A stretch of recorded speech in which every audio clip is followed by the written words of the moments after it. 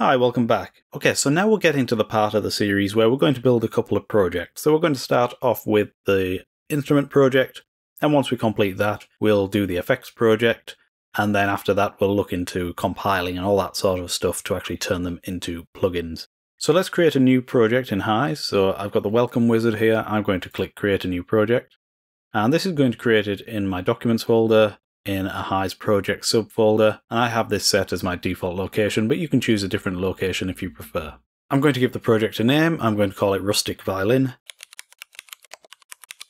and we'll click create. Okay, let's take a look at the project folder that HISE has created. So we'll go to documents, and we'll go to HISE projects. And there it is there, Rustic Violin. So this is very similar to the project folder we looked at in an earlier video. Let me just center this on the screen a bit more. We have the same sets of folders, but most of these will be empty. If we go to the scripts folder, there's nothing in here yet. We go to the XML preset backups, there's nothing in here yet. So let's get HISE to populate those folders. So we're going to go to File, and we're going to go to Save XML, click OK, and then it goes to the XML presets backup folder, so I'm going to call this Rustic Violin. So I usually give my XML the same name as the project. And then I'm going to go to File and Save Archive, click OK, and HISE has automatically saved it in the presets folder, and it will have the same name. So let's open that up and take a look. So first of all, the XML preset backups, we can see it's created the XML, and we've got the UI data XML as well. And in the presets folder, we can see the HIP file has been created, and an autosave has just popped up as well. Okay, so the next thing to do is to set up our project preferences. So we'll click the cogwheel, and we'll check the name of the project. So it's rustic_violin. I don't want this to actually be the plugin name when it's exported. I want it to be Rustic Violin, so I'm just going to change that. We can start with a version 1 release, that's fine, but we could change that if we wanted to. So a little explanation about these version numbers, just in case you're not familiar with them. This system of versioning where we have a number, dot, number, is called semantic versioning. And each number represents a different thing. So the first number is the major version number. So for version 1, 2, 3, etc. of your project, that's going to be the first number. The second number is the minor version. So maybe you're releasing version 1.5, 1.6, that kind of thing.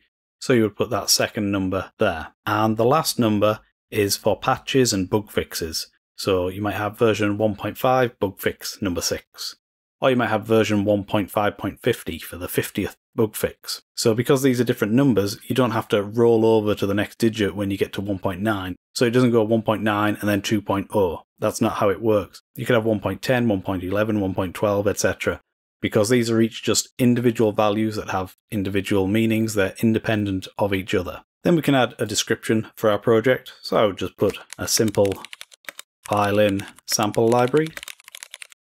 And then you need the bundle identifier, and this is quite important, especially on Mac, because Logic and other hosts have different ways of identifying plugins to make sure two plugins with the same name aren't going to conflict and that kind of thing. And this is given the format of a reverse URL, so you would have com dot whatever your company name is dot the product name. So for this one I might put com dot librawave dot rustic violin, something like that.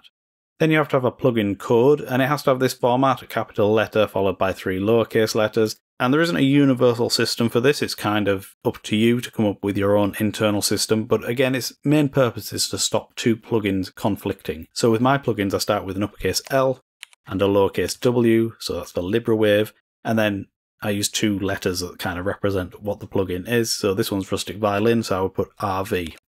And if I was to release another plugin in the future called, Rustic Viola, then I would have to change this. Maybe I'd put RA or something for the Rustic Viola, so it doesn't conflict with the Rustic Violin. So it's just important that this is a unique plugin code within your collection of plugin codes. Obviously, another developer might have made a plugin with the same plugin code, but hopefully they've got a different bundle identifier, different version number, and different name, and that should prevent any conflicts there. Okay, we're going to leave embed audio files and embed image files enabled.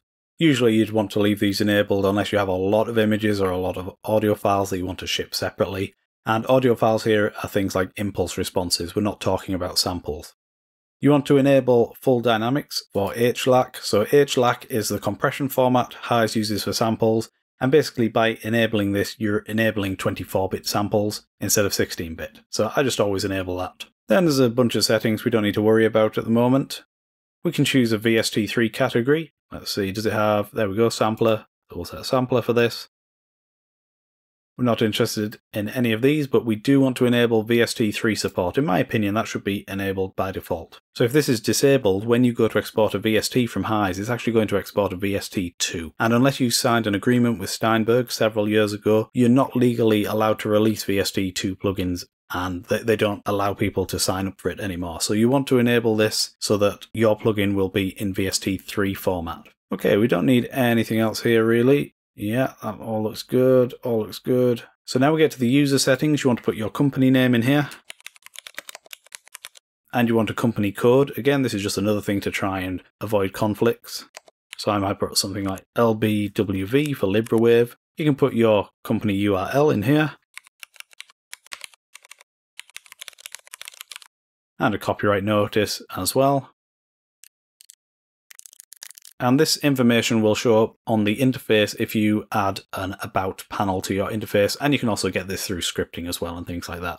Okay, so let's go back to our project folder, and we can see now these 3 XML files have appeared, and this is just using the information that we've added in the settings panel. So if we were to open user info, for example, in a text editor, we can see there the company name, company code, etc.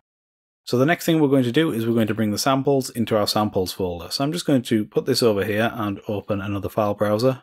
And this one I'm just going to go to my desktop where I put some samples already. So these are the samples for our violin. And I've organized them into subfolders based on articulation. So we've got pizzicato, staccato, and sustain. So in the pizzicato folder, we've got rustic violin, pizzicato, 55 is the note number, and it's dynamic 1, round robin 1. So that's how the naming works here. We've got dynamic 2, round robin 1, dynamic 2, round robin 2. So there's 2 round robins and 2 dynamics. I recommend you always use MIDI note numbers rather than note names for your samples, because different systems use different note numbers for different octaves. So to a pianist, for example, middle C is usually C4, but if you're using a MIDI instrument, middle C is usually C3.